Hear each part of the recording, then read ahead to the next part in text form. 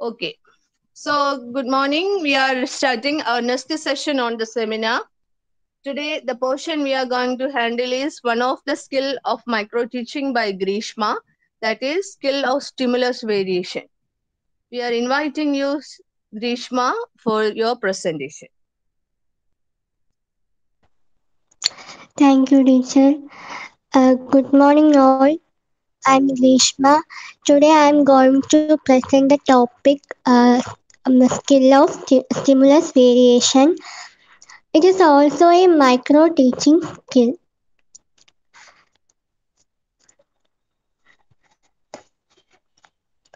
Okay, what is stimulus variation? The set of teacher behaviors that tend to secure and sustain people's attention in the skill of stimulus variation. അതായത് ഒരു ടീച്ചറിന്റെ set of ബിഹേവിയേഴ്സിന് ഒരു ക്ലാസ്സിലെ കുട്ടികളുടെ maximum attention secure ചെയ്യാനും sustain ചെയ്യുന്നതിലുള്ള role എന്ന് പറയുന്നത് വളരെ ഇമ്പോർട്ടൻ്റ് ആണ്. അതുകൊണ്ടാണ് നമ്മൾ ഈ ഒരു സ്കില്ല് സ്പെസിഫൈ ചെയ്ത് പഠിക്കുന്നതും അത് ഡെവലപ്പ് ചെയ്തെടുക്കാൻ വേണ്ടി ശ്രമിക്കുന്നത്. We are acquiring maximum student attention without any distraction while taking a class. ഇതിൽ സ്റ്റിമുലസ് എന്ന് ഉദ്ദേശിക്കുന്നത് ടീച്ചറിന്റെ ആക്ഷൻസിനെ തന്നെയാണ്. അതായത് ടീച്ചർ ഒരേ രീതിയിൽ തന്നെ പഠിപ്പിക്കാതെ ടീച്ചർ പഠിപ്പിക്കുന്ന മാനേഴ്സിലായാലും ആക്ഷൻസിലായാലും കുഞ്ഞു കുഞ്ഞു വേരിയേഷൻസ് ഒക്കെ ക്രിയേറ്റ് ചെയ്ത് കുട്ടികൾക്ക് വെരി യൂസ്ഫുൾ ആകുന്ന തരത്തിൽ എങ്ങനെ പഠിപ്പിക്കാമെന്നതാണ് ഈ ഒരു സ്കില്ല് കൊണ്ട് ഉദ്ദേശിക്കുന്നത്. We know it is very difficult for all students to attend the same stimulus or same action for more than a few minutes. നമുക്ക് കുട്ടികൾക്ക് തന്നെ ഒരു 10-15 മിനിറ്റിലധികം ഒരേ രീതിയിലാണ് ടീച്ചർ പഠിപ്പിക്കുന്നതെങ്കിൽ അത് കുറച്ച് ബോറാവും. അപ്പോൾ കുട്ടികൾ ഡിസ്ട്രാക്റ്റ് ആയി പോവാം. സോ നമ്മൾ പഠിപ്പിക്കുന്ന പോയിന്റ്സ് ഇമ്പോർട്ടൻസ് എന്തെങ്കിലും ഉണ്ടെങ്കിൽ അവർക്കത് ഫോക്കസ് ചെയ്യാൻ പറ്റാതെയും നോട്ട് ചെയ്യാൻ പറ്റാതെയും ഒക്കെ മിസ്സായി പോകാറുണ്ട്. ഇങ്ങനെ കുട്ടികളുടെ ഒരു മുഷിപ്പൊക്കെ തോന്നുമ്പോൾ നമ്മൾ പറയുന്ന കാര്യങ്ങളൊക്കെ അവർ മൈന്യൂട്ട് അവർ നെഗ്ലക്റ്റ് അറിയാതെ പോകാറുണ്ട്. അപ്പോൾ അതിന് വേണ്ടിയിട്ടാണ് ഈ ഒരു സ്കില്ല് നമ്മൾ ഡെവലപ്പ് ചെയ്യണമെന്ന് പറയുന്നത്. അതായത് നമ്മൾ സ്കില്ല് ഡെവലപ്പ് ചെയ്യുമ്പോൾ അവർക്ക് ഡിസ്ട്രാക്ഷൻ ആവാത്ത രീതിയിൽ വേണം നമ്മൾ ഓരോ കാര്യങ്ങൾ ഓരോ ആക്ഷൻസിലും വേരിയേഷൻ കൊണ്ടുവരാൻ. ആൻഡ് ഈ സ്കില്ലിലൂടെ കുട്ടികളുടെ തിങ്കിങ് പോലെയുള്ള ലേണിംഗ് കപ്പാസിറ്റീസിനെ നമുക്ക് എൻഹാൻസ് ചെയ്യിപ്പിക്കാൻ പറ്റും.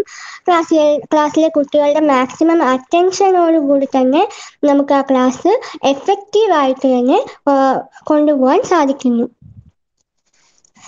ആൻഡ് ഇതിന് കുറച്ച് സബ് സ്കിൽസ് ഉണ്ട്. ഓക്കെ,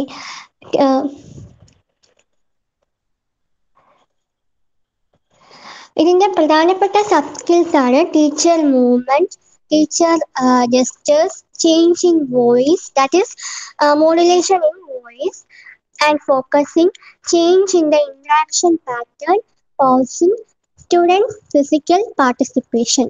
ഓക്കെ, നമുക്ക് ഓരോന്നായിട്ട് നോക്കാം. ഫസ്റ്റ് ടീച്ചർ മൂവ്മെന്റ് ആണ്. മൂവ്മെന്റിൽ പറയുന്നത് teachers overall physical movement with the purpose of covering the whole class and creating better and more intimate atmosphere in the teacher-student interrelationship. ഈ movement എന്നുകൊണ്ട് ഉദ്ദേശിക്കുന്നത് എന്തെങ്കിലും പർട്ടിക്കുലർ പർപ്പസോട് കൂടി വേണം ഈ ഒരു കാര്യം ചെയ്യാൻ വേണ്ടിയിട്ട്. അതായത് എക്സാമ്പിളായിട്ട് moving from one place to another with some purpose. നമ്മൾ വളരെ കെയർലെസ് ആയിട്ടുള്ള ഒരു മൂവ്മെന്റ് അല്ല ഇവിടെ ടീച്ചിങ്ങിന് വേണ്ടത്. പർപ്പസ്ഫുള്ളി ആയിട്ടുള്ള ഒരു മൂവ്മെന്റ് ആണ് ഇവിടെ ശ്രദ്ധിക്കാനുള്ളത്.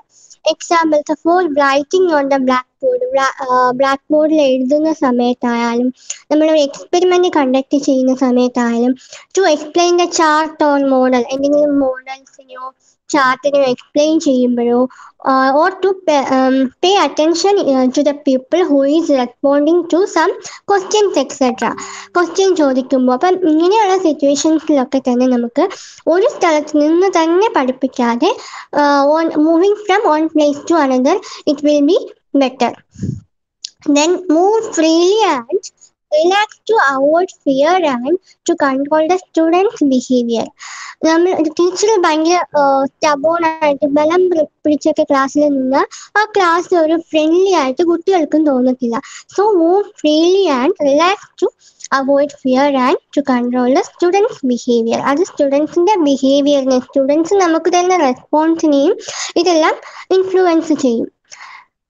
Next, never right on the board while talking. നമ്മൾ സംസാരിച്ചു കൊണ്ടിരിക്കുമ്പോൾ തന്നെ എന്ത് ചെയ്യല്, ബോർഡിൽ എഴുതരുത്. കാരണം രണ്ട് കാര്യങ്ങളാണ് അവിടെ നടക്കുന്നത്. അപ്പൊ ഈ രണ്ട് കാര്യങ്ങളിലും ഏതെങ്കിലും ഒന്നിന് മാത്രമേ കുട്ടികൾ കോൺസെൻട്രേറ്റ് ചെയ്യാൻ വേണ്ടിയിട്ട് തോന്നത്തുള്ളൂ.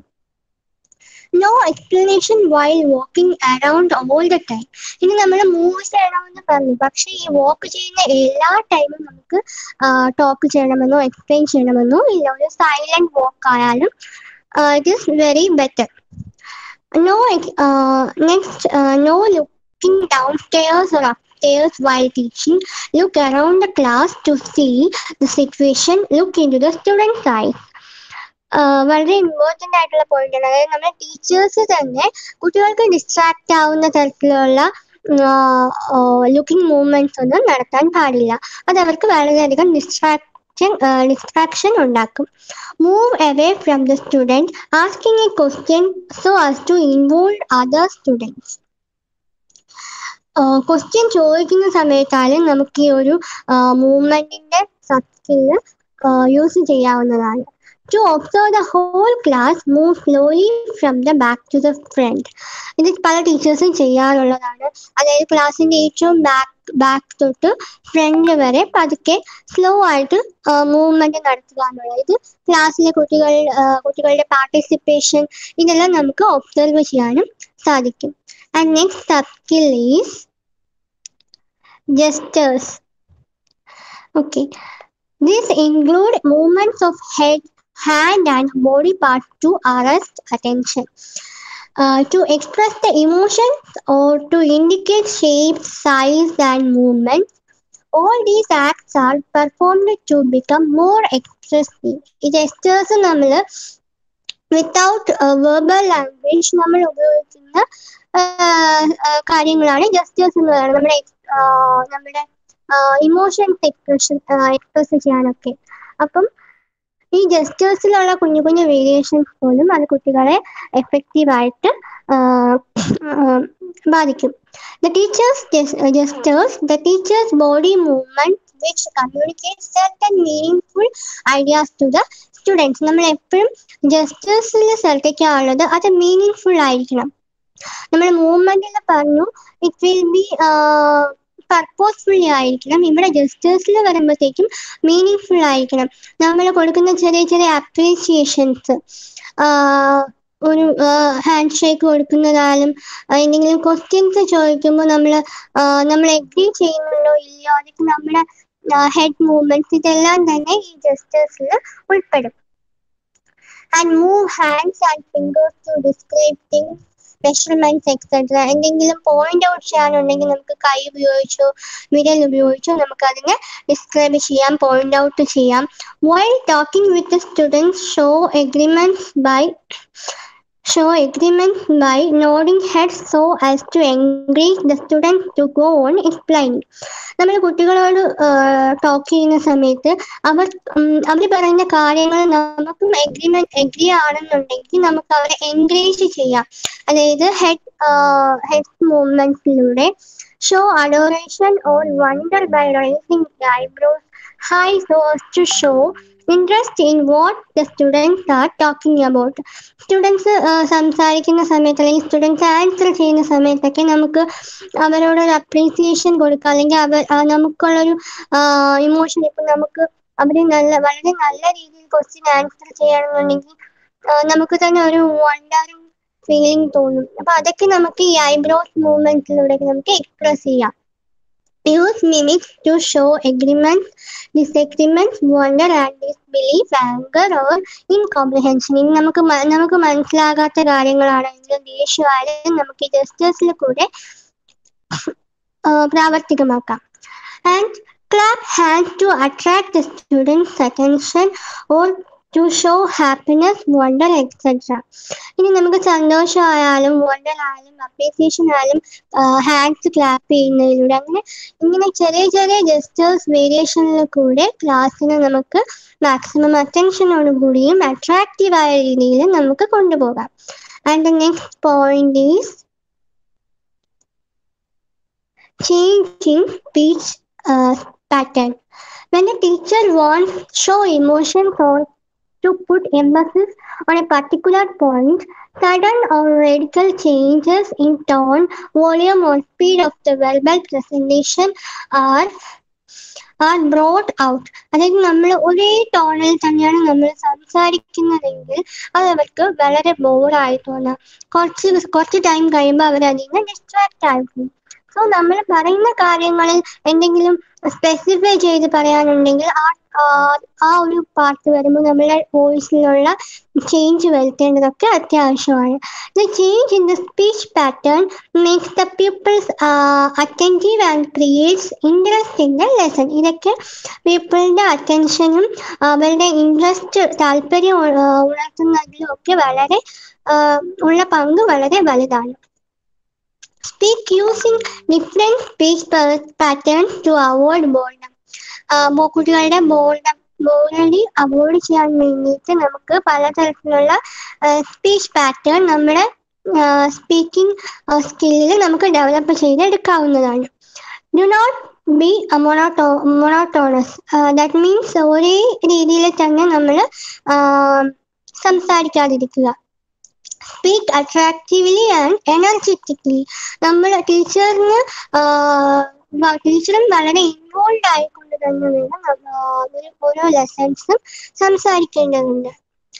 Speak loudly enough for the students at the back to hear what the teacher is saying, but not too loud so that the students at front get shocked. നമ്മൾ സംസാരിക്കുമ്പോഴത്തേക്ക് കുറച്ച് ഉച്ചത്തിൽ സംസാരിക്കണം. അതായത് ബാക്കിലിരിക്കുന്ന സ്റ്റുഡൻസിന് വരെ നമ്മൾ പറയുന്ന കാര്യങ്ങൾ അവർക്ക് കൺവേ ആവണം. പക്ഷെ ആ ഒരു ലൗഡ്നെസ് വളരെയധികം കൂടാനും പാടില്ല. And the next point is changing interaction style. When two or more persons communicate their views with each other, they are used to be interacting. ഇവിടെ പറയുന്നത് ഇന്ററാക്ഷൻ സ്റ്റൈൽ തന്നെയാണ്. അതായത് ഒരു ക്ലാസ് എന്ന് പറയുമ്പോൾ മെയിൻലി മൂന്ന് തരത്തിലുള്ള ഇന്ററാക്ഷൻസ് ആയിരിക്കും അവിടെ നടക്കുന്നത്. ഒന്നാമത്തത് ടീച്ചർ ടു ദ ക്ലാസ്. അതായത് ടീച്ചറും ഹോൾ ക്ലാസ്സും തമ്മിലുള്ള ഇന്ററാക്ഷൻ ആണ് ആദ്യത്തെ വേയിൽ പറയുന്നത്. രണ്ടാമതെന്ന് പറയുന്നത് ടീച്ചറും പീപ്പിളും. അതായത് ടീച്ചറും ഒരു പർട്ടിക്കുലർ പീപ്പിളും, അതായത് ഓരോ ഇൻഡിവിജ്വൽ ആയിട്ടാണ് അവിടെ കണക്കാക്കുന്നത്. ആദ്യം പറഞ്ഞത് ഹോൾ ക്ലാസ്സുമായിട്ടുള്ള ഇന്ററാക്ഷൻ ആണ്. രണ്ടാമത് പറയുന്നത് ടീച്ചർ പീപ്പിളിൽ പറയുന്നത് ഇൻഡിവിജ്വൽ ഓരോ സ്റ്റുഡൻറ്റിനെയും സ്പെസിഫൈ ചെയ്തുള്ള കാര്യമാണ്. നെക്സ്റ്റ് പീപ്പിൾ, കുട്ടികൾക്ക് അങ്ങോട്ടും ഇങ്ങോട്ടുമുള്ള ഇന്ററാക്ഷൻ രീതിയും ഒരു ക്ലാസ്സിൽ പോസിബിൾ ആണ്. അപ്പൊ ഈ മൂന്ന് ഇന്ററാക്ഷൻ സ്റ്റൈലും നമുക്ക് ക്ലാസ്സിൽ കൊണ്ടുവരികയാണെന്നുണ്ടെങ്കിൽ അവർക്ക് കുറച്ചുകൂടെ ആക്റ്റീവ് പാർട്ടിസിപ്പേഷൻ നമുക്ക് ക്ലാസ്സിൽ കൊണ്ടുവരാൻ പറ്റും. All types of interaction should go side by side to secure and sustain people's attention. ഈ മൂന്ന് സ്റ്റൈൽസും തന്നെ കുട്ടികളുടെ മാക്സിമം അറ്റൻഷനെ സെക്യൂർ ചെയ്യാനും സസ്റ്റെയിൻ ചെയ്യാനും ഒക്കെ വളരെയധികം സഹായകമാണ്. And next sub skill is focusing. The teacher draws the attention of the pupils to the particular point in the lesson, either by using verbal or gestural focusing. Teacher കുട്ടികളുടെ attention കിട്ടാൻ വേണ്ടിയിട്ട് ഒരു particular പോയിന്റിലോട്ട് അതൊരു important point ആയിരിക്കും. So അതിലോട്ട് കുട്ടികളുടെ ശ്രദ്ധ കിട്ടാൻ വേണ്ടിയിട്ട് വെർബൽ ആയിട്ടുള്ള അല്ലെങ്കിൽ ജസ്റ്ററൽ ഫോക്കസിംഗ് ഒക്കെ ടീച്ചറിന് ഉപയോഗിക്കാവുന്നതാണ്.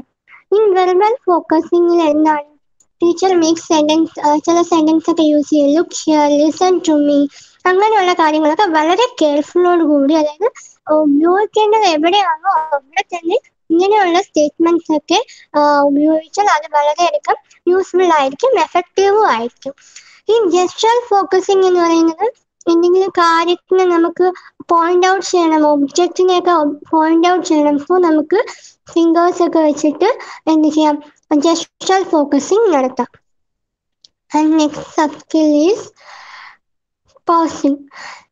This means stop talking. അതായത് നമ്മൾ എപ്പോഴും സംസാരിച്ചു കൊണ്ടിരിക്കുന്നത് മാത്രമല്ല ഒരു എഫക്റ്റീവ് കമ്മ്യൂണിക്കേഷനിൽ വരുന്നത്. അതായത് silence four A minute or very few second, അത് it will be very useful for when we taking a class. This means stop talking by the teacher for a moment. അതായത് കുറേ നേരത്തേക്ക് മിണ്ടാതിരിക്കുക എന്നുള്ളതല്ല, ഫോർ എ മൊമെന്റ് അത്രയും സമയം silent ആയിട്ട് ഇരുന്നാൽ പോലും it will be very effective. When a teacher becomes silent during teaching, it once draws the attention of the people with curiosity towards the teacher. നമ്മൾ എന്തെങ്കിലും ഒരു ക്വസ്റ്റ്യൻ ചോദിച്ചിട്ട് കുറച്ച് സൈലൻസ് ക്ലാസ്സിൽ കൊടുക്കുകയാണെന്നുണ്ടെങ്കിൽ അത് അവർക്ക് തിങ്ക് ചെയ്യാൻ ഹെൽപ്ഫുൾ ആവും, പിന്നെ റീകോൾ ചെയ്യാനൊക്കെ. ഇങ്ങനെ പലതരം ലേണിംഗ് കപ്പാസിറ്റീസ് അവരറിയാതെ തന്നെ നമുക്ക് ഡെവലപ്പ് ചെയ്തെടുക്കാൻ പറ്റും. അപ്പോൾ അവരും നമ്മുടെ ക്ലാസ്സിൽ കുറച്ചുകൂടെ ഇൻവോൾവ് ആവും, അവർക്കൂടെ കുറച്ച് അറ്റൻഷൻ കിട്ടാൻ സാധിക്കും. The message given at this point is easily received by the peoples. അപ്പോൾ നമ്മൾ എന്ത് കാര്യമാണോ പറയുന്നത്, നമ്മളിങ്ങനെ നോൺ സ്റ്റോപ്പ് ആയിട്ട് പറഞ്ഞുകൊണ്ടിരുന്നാൽ അവർക്ക് ഒരു ബ്രേക്ക് അങ്ങനെ ഒന്നും കിട്ടത്തില്ല. അപ്പം നമ്മൾ പറയുന്ന കാര്യങ്ങളിൽ വളരെ ഇമ്പോർട്ടൻ്റ് ആയിട്ടുള്ള എന്തെങ്കിലുമൊക്കെ ഉണ്ടെങ്കിൽ, ചിന്തിക്കാനുള്ള എന്തെങ്കിലുമൊക്കെ ഉണ്ടെങ്കിൽ അതൊരു സൈലൻസ് ക്രിയേറ്റ് ചെയ്യുകയാണെന്നുണ്ടെങ്കിൽ ആ ഒരു കാര്യം കുട്ടികളിലേക്ക് കൺവേ ചെയ്തെത്തിക്കാൻ വളരെയധികം യൂസ്ഫുൾ ആയിരിക്കും. Silence or posing can be used in different ways. പല തരത്തിൽ നമുക്കിതിനെ യൂസ് ചെയ്യാം. ടു എംഫസൈസ് ആണ് ഇമ്പോർട്ടൻറ്റ് പോയിന്റ്, എന്തെങ്കിലും ഇമ്പോർട്ടൻറ്റ് പോയിന്റിനെ എംഫസൈസ് ചെയ്ത് കാണിക്കാൻ വേണ്ടിയിട്ട്. And to create suspense and arouse thinking, കുട്ടികളുടെ തിങ്കിങ്ങിനെയും പിന്നെ എന്തെങ്കിലും സസ്പെൻസ്, നമ്മൾ പറയാൻ പോകുന്ന ഒരു കാര്യം അവർ എന്തായിരിക്കുമെന്ന് അവർക്കുള്ളിൽ ഒരു ആകാംക്ഷ കാണും, അതൊക്കെ ഒരു ക്രിയേറ്റ് ചെയ്യാനും. To provide time for students to think for something before they respond. Our ചാടിക്കേറി respond ചെയ്യാതെ അവർ കുറച്ച് തിങ്ക് ചെയ്തിട്ട് പറയേണ്ടി വരുന്ന ക്വസ്റ്റ്യൻസിലൊക്കെ നമുക്കിത് യൂസ്ഫുൾ ആണ്.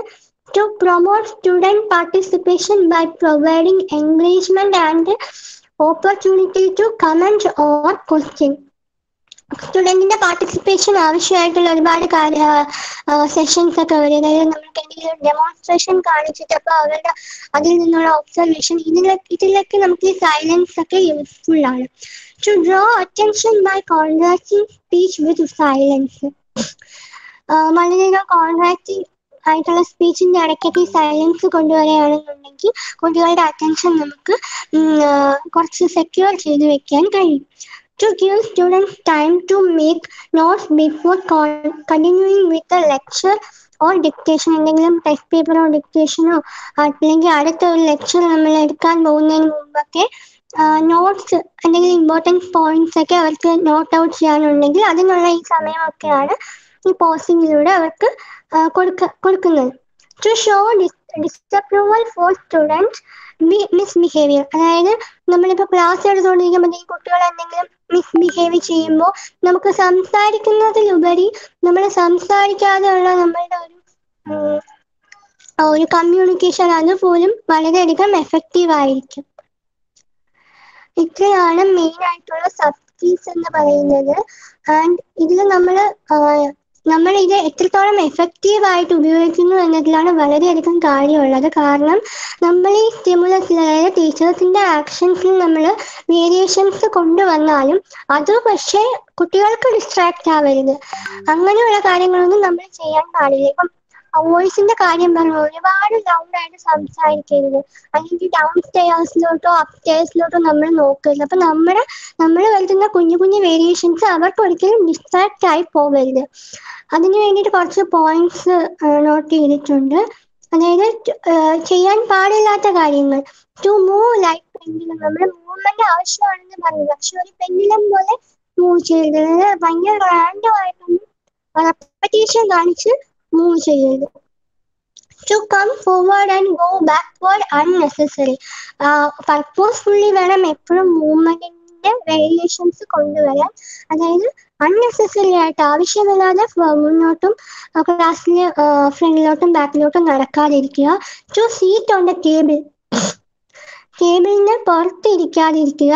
To touch head or here, എന്ത് ചെയ്യുക, നമ്മുടെ ഹെഡിലോ അല്ലെങ്കിൽ നമ്മുടെ ബോഡി പാർട്സിലോ ഒന്നും തന്നെ ടച്ച് ചെയ്യാതിരിക്കുക. ഇതൊക്കെ അവർക്ക് ഡിസ്ട്രാക്ഷൻ ഉണ്ടാക്കാൻ കാരണമാവും. To touch lips with tongue, ഇങ്ങനെയൊന്നും ചെയ്യാതിരിക്കുക. To stand on the same place for long time, കുറേ നേരത്തേക്ക് ഒരു പ്ലേസിൽ തന്നെ നിൽക്കാതിരിക്കുക. അവോയ്ഡ് ബോർഡ് വർക്ക്, ഒരുപാട് അങ്ങോട്ട് ബോർഡ് വർക്ക് യൂസ് ചെയ്യാതിരിക്കുക. അതായത് നമുക്ക് ഏറ്റവും സ്പെസിഫൈ ചെയ്ത് ഇമ്പോർട്ടൻ്റ് ആയിട്ടുള്ള കാര്യങ്ങൾ മാത്രം ബോർഡ് വർക്കിന് ഉപയോഗിക്കുക. Repetition of the same activity, എന്തെങ്കിലും ഒരു കാര്യം ചെയ്യുകയാണെന്നുണ്ടെങ്കിൽ അത് തന്നെ റെപ്പറ്റീഷൻ ആയിട്ട് ചെയ്യാതിരിക്കുക. ടു മൂവ് ഷോൾഡേഴ്സ്, നേരത്തെ പറഞ്ഞതുപോലെ തന്നെയാണ് ബോഡി പാർട്സിന്റെ മൂവ്മെന്റ്സ് ഒക്കെ, അതൊക്കെ കുട്ടികളുടെ ഡിസ്ട്രാക്ഷൻ കാരണമാവും. To rotate neck again and again, neck ഇങ്ങനെയൊന്നും അൺനെസസറി പൊസിഷനിലോട്ടൊന്നും റൊട്ടേറ്റ് ചെയ്യരുത്. Touch the eyes, to move the eyebrow, to play with chalks. Chalk കൊണ്ട് നമ്മൾ തന്നെ ക്ലാസ് ഇങ്ങനെയൊക്കെ ചെയ്യുമ്പോഴത്തേക്കും നമ്മൾ പോലും അറിയാതെ കുട്ടികളെ ഇതിലോട്ട് ഡിസ്ട്രാക്ട് ചെയ്യിപ്പിക്കുകയാണ്. സോ ഇതൊന്നും ചെയ്യാതിരിക്കുക. ടു ടൈറ്റ് ദ പാൻസ്, നമ്മുടെ ഡ്രസ്സിങ് സ്റ്റൈലൊന്നും ഇതിലോട്ട് കൊണ്ടുവരാതിരിക്കുക. അങ്ങനെ കുറച്ച് കുറച്ച് കാര്യങ്ങൾ ചെയ്യാൻ പാടില്ലാത്തതായിട്ടുണ്ട്. സോ ഇത്രയാണ് സ്കിൽ ഓഫ് സ്റ്റിമുലസ് വേരിയേഷനിൽ നമ്മൾ ശ്രദ്ധിക്കേണ്ടതായിട്ടുള്ളതും നമ്മൾ ഡെവലപ്പ് ചെയ്തെടുക്കേണ്ടതുമായിട്ടുള്ള കാര്യങ്ങൾ.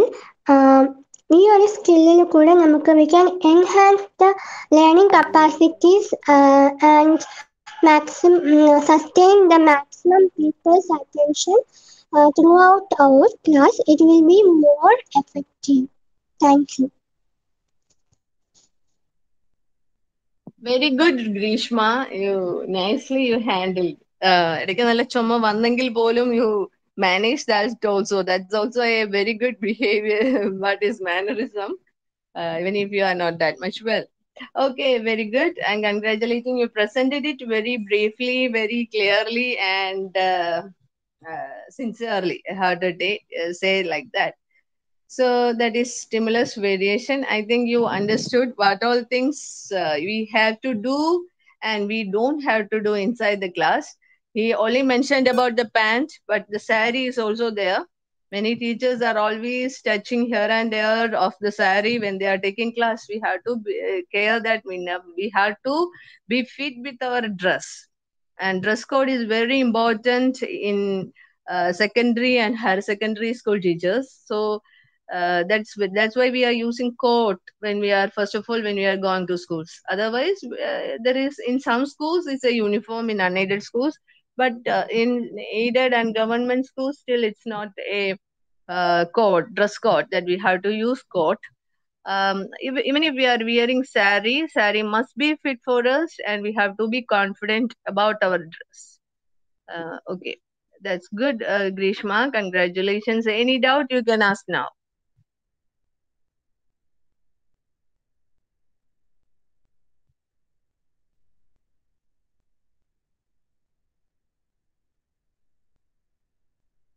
No, any doubts? Can we proceed to the next person? Renju? Yes, teacher. Okay. Greeshma, Renju. Very good. Okay, Ansi. Miss എനിക്ക് ചോദിക്കാനുള്ളത്, ഈ ചേഞ്ച് ഓഫ് സ്പീച്ച് പാറ്റേൺ എന്ന് പറഞ്ഞായിരുന്നല്ലോ, അതെന്താണ് ഉദ്ദേശിച്ചെന്ന് ഒന്ന് പറയാമോ?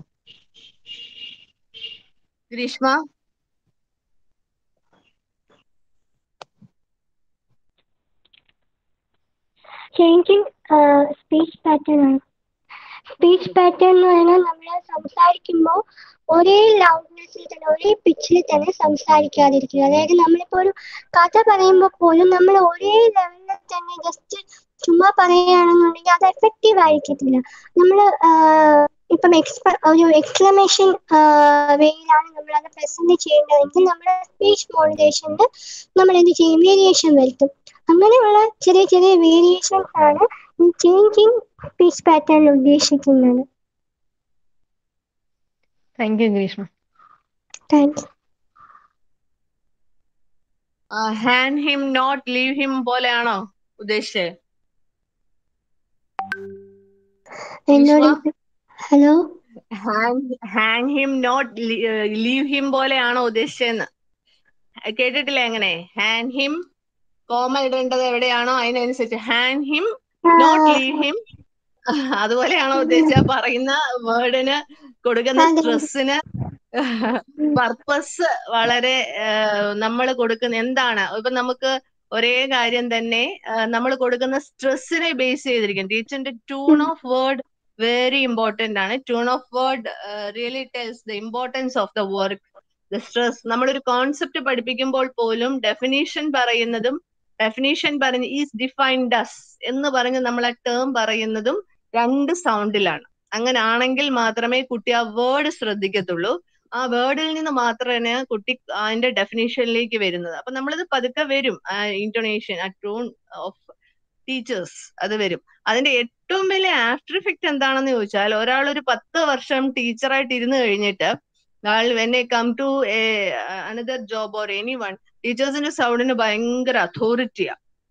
അവരെന്ത് കാര്യം പറയുമ്പോഴും ഒരു അതോറിറ്റേറിയൻ സൗണ്ടിലാണ് അവർ പറയുന്നത്. സോ ആ ഒരു പോസ്, ആ ഒരു speech pattern of authoritarian will continue with the teacher എന്നുള്ളതാണ്. അതിന് ചില ടീച്ചേഴ്സ് 10 വർഷമൊക്കെ കഴിഞ്ഞ് ജോലി വിട്ടാലും അങ്ങനെ തന്നെ ആയിരിക്കും. റിട്ടയർ ചെയ്ത ടീച്ചേഴ്സിന്റെ എല്ലാ സൗണ്ടിൽ you can see that authoritarian, why you have to do എന്നുള്ള ഒരു അതോറിറ്റേറിയൻ ആണ്. അത് ടീച്ചേഴ്സിനെ അറിയാവുന്നവർക്കറിയാം. സോ അത് ആ ഒരു speech pattern will come to our, അത് നമ്മൾ പറയുന്ന പോലെ അസിമിലേഷൻ ആൻഡ് അക്കോമഡേഷൻ, നമ്മളിലേക്ക് അത് കടന്നു വന്നുകൊള്ളും. എക്സ്പീരിയൻസിലൂടെ ആ പാറ്റേൺ നമ്മൾ പറയുന്ന പോലെ സ്വയക്തമാക്കിക്കോളും എന്ന് പറയാം. Okay, very good, Ansi and Greeshma.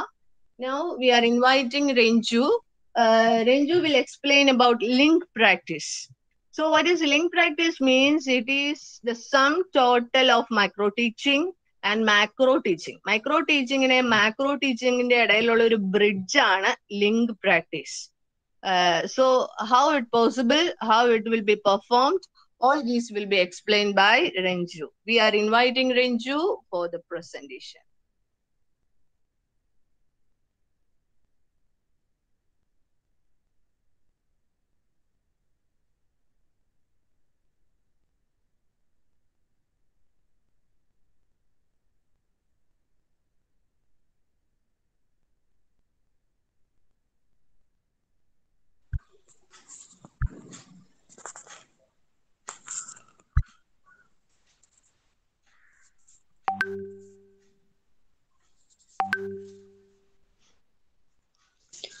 Good morning, all.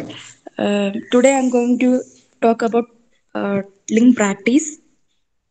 അപ്പോൾ എന്താണ് ലിങ്ക് പ്രാക്ടീസ് എന്ന് വെച്ചാൽ, നമ്പർ ഓഫ് ടീച്ചിങ് സ്കിൽസിനെ ഇൻ്റഗ്രേറ്റ് ചെയ്ത് പ്രാക്ടീസ് ചെയ്യുന്ന ഒരു സെഷനാണ് ലിങ്ക് പ്രാക്ടീസ്.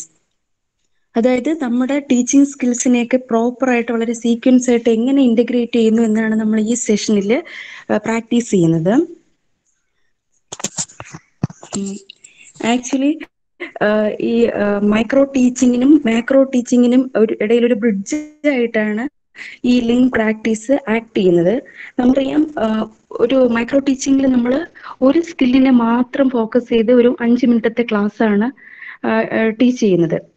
പക്ഷേ നമ്മളൊരു റിയൽ ക്ലാസ് റൂമിലോട്ട് എൻ്റർ ചെയ്യുമ്പോൾ നമുക്ക് മൈക്രോ ടീച്ചിങ് സ്കിൽ വെച്ച് മാത്രം കൊണ്ട് അല്ലെങ്കിൽ ഒരു സ്കില്ല് മാത്രം ഫോക്കസ് ചെയ്ത് പഠിപ്പിക്കാനായിട്ട് സാധിക്കത്തില്ല.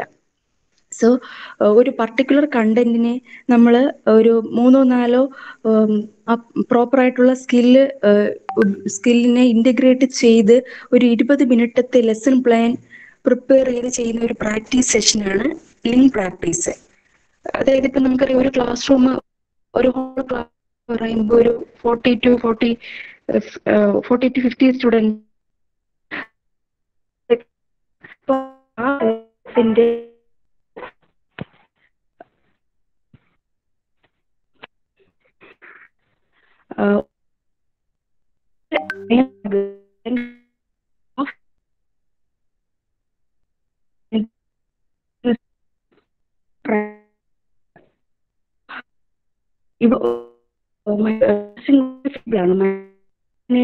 കുറച്ചും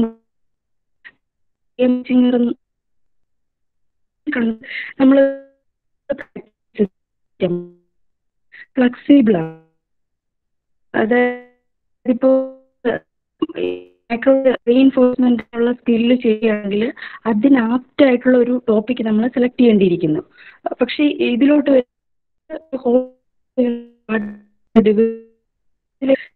നമുക്ക് ഇന്റഗ്രേറ്റ് ചെയ്ത് പ്രാക്ടീസ് ചെയ്യാനായിട്ട് സാധിക്കും. ഇനി മൈക്രോ ടീച്ചിങ്ങിൽ നമ്മൾ പ്രാക്ടീസ് ചെയ്യാത്ത ഒരു 2 സ്കില്ലൂടെ ഇതിൽ നമ്മൾ ചെയ്യുന്നുണ്ട്. അതായത് സെറ്റ് ഇൻഡക്ഷനും ഫസ്റ്റ് പോർഷനിൽ വരുന്ന സെറ്റ് ഇൻഡക്ഷനും ലാസ്റ്റ് പോർഷനിൽ വരുന്ന ക്ലോഷർ സ്കില്ലും പ്രാക്ടീസ് ചെയ്യുന്നുണ്ട് ഈ സെഷനിൽ. അതായത് നമ്മൾ സെറ്റ് ഇൻഡക്ഷനിൽ ചെയ്യുന്നത് റോൾ നമ്പർ എടുക്കുന്നു, പ്രീവിയസ് നോളജ് അസസ് ചെയ്യുന്നു, സോ തുടങ്ങിയ കാര്യങ്ങളൊക്കെ സെറ്റ് ഇൻഡക്ഷൻ ഫസ്റ്റ്. പിന്നെ ലാസ്റ്റ് പോർഷനിൽ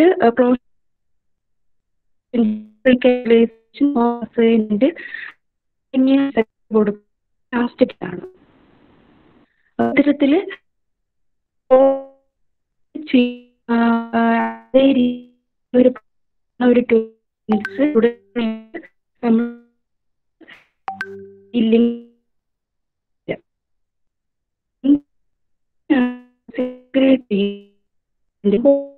എന്താണ് എന്ന് ചോദിച്ചാല് നമുക്കറിയാം നമ്മൾ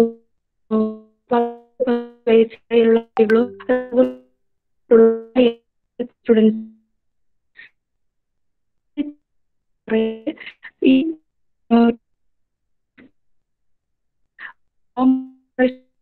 ഇതില് ഇന്റലക്ച്വൽ ഫങ്ഷനിങ് എന്ന് പറയുന്നത് വളരെ വലുതാണ്. നമ്മുടെ പ്രോബ്ലം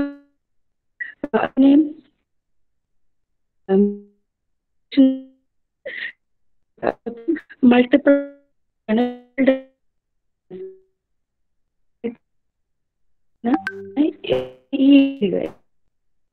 ന്യൂ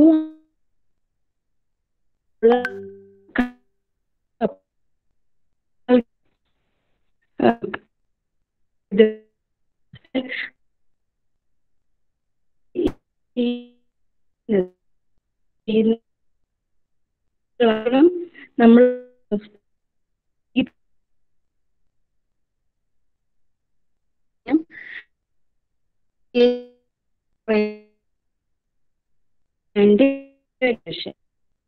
മനസ്സിലൂടെ നമ്മൾ പോകുന്നെങ്കിൽ മാത്രമേ എഫക്റ്റീവ് ആയിട്ടൊരു ലേണിംഗ് പോസിബിൾ ആകത്തുള്ളൂ. അപ്പോൾ ഫസ്റ്റ്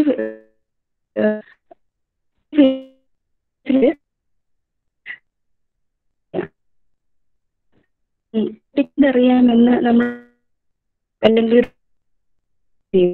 ഒരു ഇവന്റ് ഷോ നമ്മളെ ഏൽക്കും.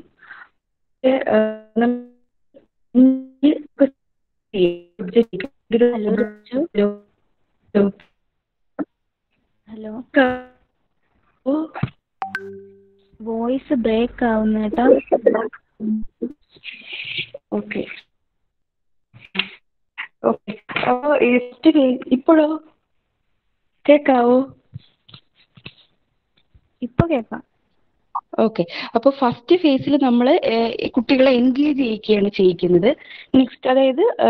നെക്സ്റ്റ് സെക്കൻഡ് ഫേസിൽ നമ്മൾ എൻഗേജ് ചെയ്ത കുട്ടികളെ ഇവരിതിനെ കുറിച്ച് ഈ ഒബ്ജക്റ്റിനെ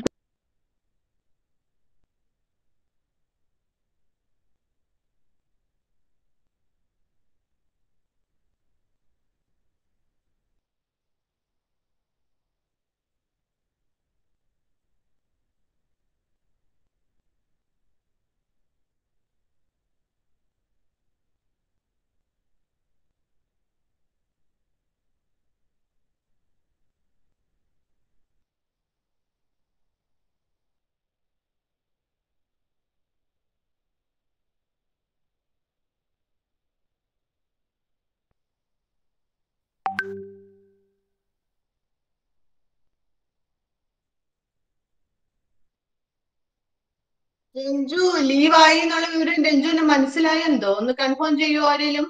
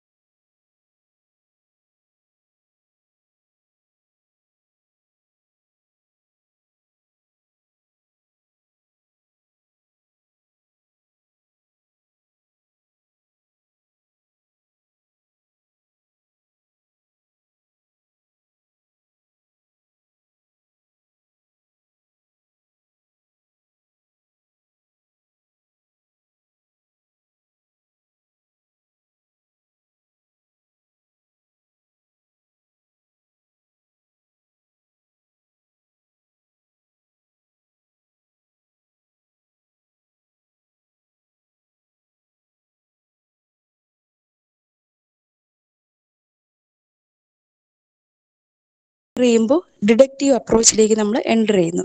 സോ ഒരു ക്ലാസ് റൂം എപ്പോഴും സ്റ്റാർട്ട് വേണ്ടത് ഒരു ഗുഡ് ടീച്ചിങ് എന്ന് പറയുന്നത് ഇൻഡക്റ്റീവ് അപ്രോച്ചിൽ സ്റ്റാർട്ട് ചെയ്ത് ഡിഡക്റ്റീവ് അപ്രോച്ചിൽ എൻഡ് ചെയ്യണം എന്നാണ്. സോ പക്ഷെ നമുക്കറിയാം നമ്മുടെ ക്ലാസ് റൂമുകൾ ചെക്ക് ചെയ്ത് കഴിഞ്ഞാൽ പലപ്പോഴും ഒരു ടീച്ചർ മാത്രം ലെക്ചർ ചെയ്ത് ഒരു എക്സ്പ്ലനേഷൻ ഫേസിൽ മാത്രമായിട്ട് നിൽക്കുന്ന ഒരു സ്റ്റേജാണ് കണ്ടിട്ടുള്ളത്. അപ്പോൾ അതെന്ന് പറയുന്നത് ഇപ്പോൾ ഒരു ഫീലിങ്ങിൽ മാത്രം ഒരു മൂവി കാണുന്ന ഒരു അവസ്ഥയാണ്. ഒരു മൂവിയുടെ സക്സസ് എന്ന് പറയുന്നത് അതിൽ പല ഫീലിങ്സ് ഇൻ്റഗ്രേറ്റ് ചെയ്ത് വരുമ്പോൾ വ്യൂവേഴ്സായി നമ്മൾ അത് ഒരേ സമയം ആ മൂവി കാണുകയും കേൾക്കുകയും അതോടൊപ്പം നെക്സ്റ്റ് എന്ത് സംഭവിക്കുമെന്ന് നമ്മൾ ചിന്തിക്കുകയും ചെയ്യുന്നു. സോ അങ്ങനെ ഒരു 2 മണിക്കൂർ വളരെ എൻജോയ് ആയിട്ട് നമ്മൾ ആ മൂവി കാണുന്നത് പോലെ ആയിരിക്കണം ഒരു ക്ലാസ് റൂമും ടീച്ചർ എടുക്കേണ്ടത്. അപ്പോൾ ടീച്ചർ പഠിപ്പിക്കുന്ന കോൺസെപ്റ്റ് ഒരേ സമയം അവർ കാണുകയും കേൾക്കുകയും അതോടൊപ്പം അവർ അതിനെക്കുറിച്ച് തിങ്ക് ചെയ്യാനുള്ളൊരു ഫെസിലിറ്റി നമ്മൾ ഉണ്ടാക്കി കൊടുത്തെങ്കിൽ മാത്രമേ ഒരു ലേണിംഗ് അവിടെ എഫക്റ്റീവായിട്ട് നടക്കത്തുള്ളൂ. നമുക്കറിയാം ഇപ്പോൾ ഏറ്റവും കൂടുതൽ യൂസ് ചെയ്യുന്ന ലേണിംഗ് മെറ്റീരിയൽ ബൈജൂസ് ആപ്പൊക്കെയാണ്. അപ്പോൾ അവിടെ ഒരു മൾട്ടിമീഡിയ കണ്ടന്റ് ആ ടൈപ്പ് പ്രസൻറ്റേഷനാണ്.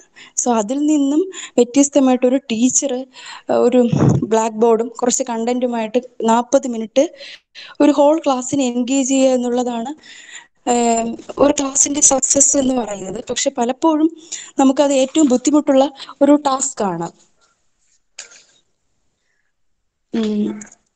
ഇപ്പോൾ നമുക്കറിയാം നമ്മുടെ സ്കൂളിലെ ടൈം ടേബിൾ ചെക്ക് ചെയ്ത് നോക്കുകയാണെങ്കിൽ ആദ്യത്തെ 2 അവർ ഒന്നും ബുദ്ധിമുട്ടില്ല, കുട്ടികളെ നമുക്ക് അറ്റൻഷനോടെ ഇരുത്താനായിട്ട് സാധിക്കും. പിന്നെ ഉച്ചയ്ക്ക് മുമ്പുള്ള അവറൊക്കെ ആകുമ്പോൾ പിന്നെ വിശപ്പ് അങ്ങനത്തെ ബുദ്ധിമുട്ട്, ഉച്ച കഴിഞ്ഞുള്ള ഫസ്റ്റ് അവർ ഫുഡ് കഴിച്ചതിൻ്റെ ഒരു ക്ഷീണം അല്ലെങ്കിൽ ഉറക്കം അങ്ങനത്തെ കുറച്ച് ബുദ്ധിമുട്ട്, പിന്നെ ലാസ്റ്റ് അവർ ആകുമ്പോൾ വീട്ടിൽ പോകാനുള്ളൊരു തിടുക്കം. അപ്പോൾ ഇത്തരം പ്രോബ്ലംസിനെല്ലാം ഇടയിൽ നിന്ന് വേണം ഒരു ടീച്ചറിന്റെ സ്കില്ലിനെ കറക്റ്റായിട്ട് ഇൻ്റഗ്രേറ്റ് ചെയ്ത് ഒരു 40 മിനിറ്റോളം ആ കുട്ടികളെ ആ ക്ലാസ്സിൽ എൻഗേജ് ചെയ്യേണ്ടത്. സോ ഇപ്പോൾ ഈ ലിങ്ക് പ്രാക്ടീസിന്റെ ഒബ്ജക്റ്റീവ് എന്താണെന്ന് വെച്ചാൽ ഒരു മൈക്രോ ടീച്ചിങ് സിറ്റുവേഷനിൽ നിന്നും ഒരു റിയൽ ടീച്ചിങ് സിറ്റുവേഷനിലേക്ക് ടീച്ചറിൻ്റെ ഒരു ട്രാൻസിഷനാണ് ഇവിടെ നടക്കുന്നത്. സ്കിൽസിനെ എങ്ങനെ ഇൻ്റഗ്രേറ്റ് ചെയ്ത് ഒരു റിയൽ ടീച്ചിൻ്റെ എക്സ്പീരിയൻസ് ഒരു ടീച്ചർ ട്രെയിനിക്ക് ഉണ്ടാക്കിയെടുക്കുക, ഇതാണ് ഇവിടെ ആക്ച്വലി ചെയ്യുന്നത്. അപ്പം ഇതിൻ്റെ ലിമിറ്റേഷൻ എന്ന് പറയാൻ പറ്റത്തില്ല, എങ്കിലും നമുക്ക് മൈക്രോ ടീച്ചിങ്ങിലുള്ളതുപോലെ ഇമ്മീഡിയറ്റ് ആയിട്ട് ഫീഡ്ബാക്കോ കിട്ടത്തില്ല. അതുപോലെ റീടീച്ച് ചെയ്യാനുള്ള ഒരു അവസരം ഉണ്ടാകത്തില്ല. റെക്കോർഡ് ചെയ്ത് സെൽഫ് അനാലിസിസ് ഒന്നും നമുക്ക് നടത്താൻ സാധിക്കത്തില്ല. പക്ഷെ ഒരു റിയൽ ക്ലാസ് റൂമിനെ അപേക്ഷിച്ച് നോക്കുകയാണെങ്കിൽ ഒരു റിയൽ ക്ലാസ് റൂമിൽ റീടീച്ചിങ്ങോ റീപ്ലാനിങ്ങോ ഫീഡ്ബാക്കോ ഒന്നും തന്നെ ഇല്ലാത്തത് കൊണ്ട് നമുക്കതൊരു ഒരു റിയൽ ടീച്ചിങ് പ്രാക്ടീസ് ചെയ്യുന്ന ഒരു എക്സ്പീരിയൻസ് ടീച്ചർ ട്രെയിനിക്ക് ഈ ലിങ്ക് പ്രാക്ടീസ് സെഷൻ കഴിയുമ്പോൾ കിട്ടുന്നതായിരിക്കും. So thank you teacher. Okay, thank you, Renju. Thank you. You presented the topic nicely with a good clarification. So, anyone have any doubts regarding link practice? I think this is the first time you are hearing about link practice. മനസ്സിലായോ എല്ലാവർക്കും link practice എന്താണെന്ന്?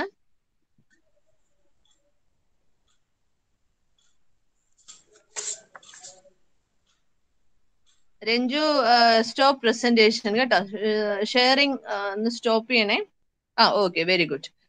Okay, എല്ലാവർക്കും മനസ്സിലായോ എന്താണ് link practice? ഒരു ഡൗട്ടും ഇല്ല ആർക്കും?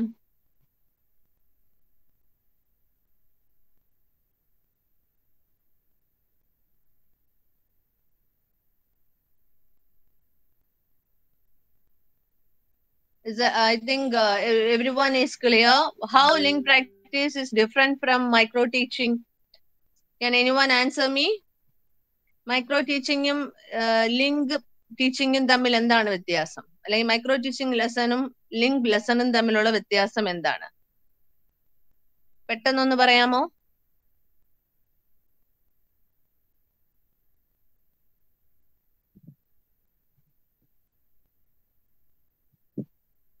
ചാറ്റ് ബോക്സിൽ ഇട്ടാലും. ഓക്കെ നിഖിൽ.